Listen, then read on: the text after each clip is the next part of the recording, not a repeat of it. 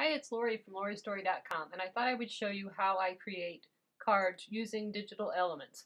The elements I'm using today is Echo Park Apothecary. Draw a square, and it doesn't matter what size because I just click on it and go to the scale window, and I type in, this is going to be an A2 standard size card, which is half a sheet of 8.5 by 11 cut in half. So it's going to be 5 by 5 by 4.25 and apply. Okay, amazing and how I keep everything within proportion, I guess is the word. Okay, normally what I do is leave my card base plain and then go in a little bit, just a slight bit to do a matte for my base layer. So I'm going to go up to the offset menu up here and do an internal offset. And I want it to be just a little bit bigger. And hit apply. Okay, so this will be the first matted layer on top. We'll go with this orange, try that. Again, I'm just dragging it over and replacing what is there. I'm going to scale that pattern just a little bit. I think I like it about right there. Okay, next I want to decide kind of an idea of a layout, and I had thought maybe I would do a bracket or a something maybe like this. I'm going to open this, ungroup. This is the one I want. I'm going to delete the rest.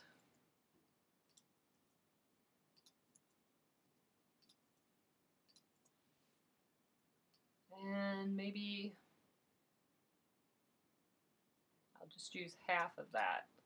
So what I'm going to do is draw a square,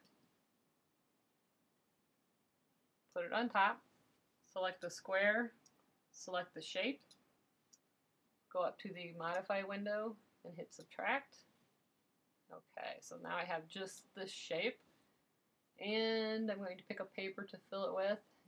I was thinking of like a ledger paper. I don't know if there's one in this collection or not. I don't see one, but let's try this one. Drop it. Oh, that's cute. Alright, so that piece will fit. Let's see, I have another idea in my mind. I'm going to go with a rounded rectangle, just to give it a little bit more flavor. And again, I'm just using the box up here to keep everything sized correctly. And I think we'll try maybe this black and white or cream polka dot.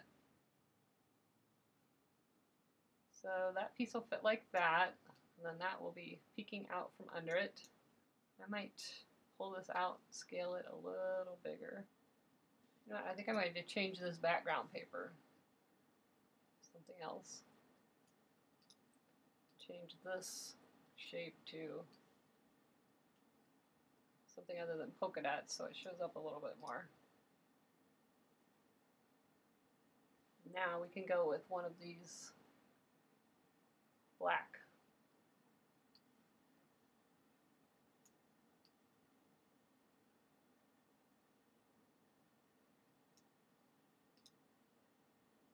Resize that a little bit.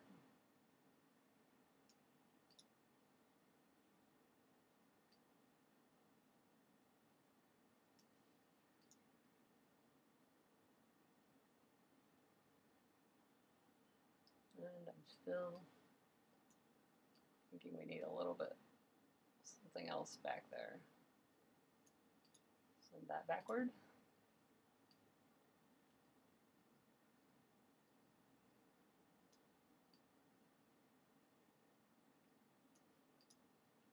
Alright, and then I'm thinking maybe a small strip of scallop sticking out from under there. So to make that, I am going to draw a rectangle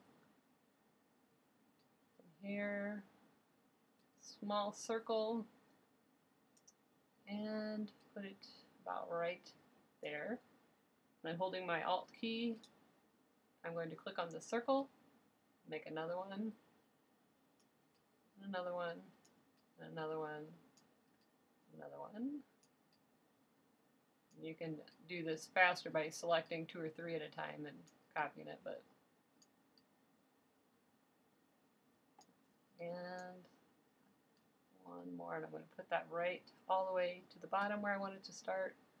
Put this one where I want it to start, and then I'm going to select all the circles, and I'm going to go up to the alignment window and align left so that they are all the same, and then I'm going to put space vertically, and that will spread them all out.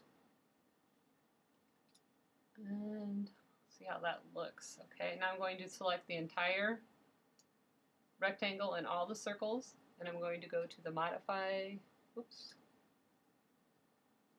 window and hit weld. And now I have a scallop, and I'm going to fill this scallop with I'm thinking we need some orange in there. I'm going to use part of this orange paper. Okay, so there we have our scallop.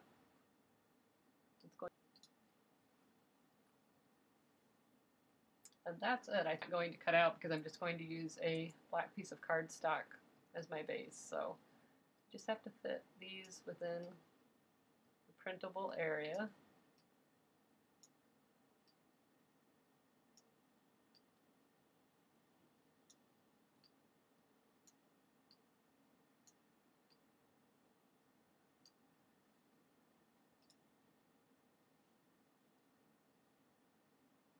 I think that looks pretty good. And I need to check and see where my cut lines are. That's everything there. Just need to choose cut edge, choose this one, cut edge, choose this one, cut edge, choose this one, this one, this one I'm probably going to, yeah, I'm going to have to trace that. So back, go to the trace window, select trace area, and I think I'm going to have this cut so it has just a little bit of white around it. I'm going to turn off the high pass filter, turn the threshold up,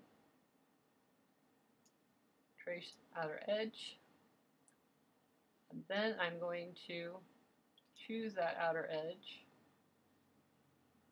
go to the offset window, hit offset, turn that down, and that will be the edge that I want cut. Okay, so I think we're good. I'm going to print this out and I will assemble it, and I'll be back with you in a moment. Thanks.